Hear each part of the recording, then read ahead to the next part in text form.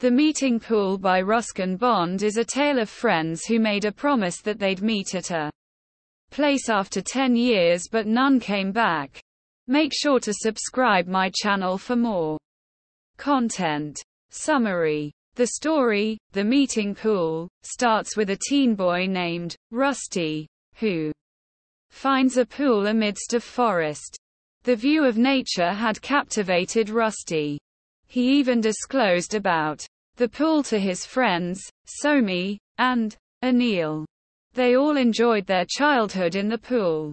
The trio caught fish together. One day, they made a promise that they gonna met at this place.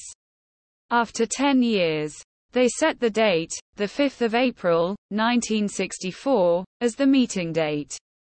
All my friends agreed on this idea. The story now set in the present.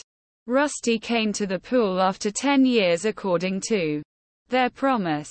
He waited but found no one. None of his friends came back. He went into deep thought.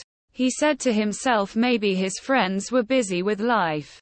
Some had joined the military service while Anil was a rich man. Further, he seems completely different than he was in childhood. Anil now looks cruel and arrogant. As Rusty was thinking such stuff, he listened to some sounds of kids. He rushed and found some kids playing in another pool.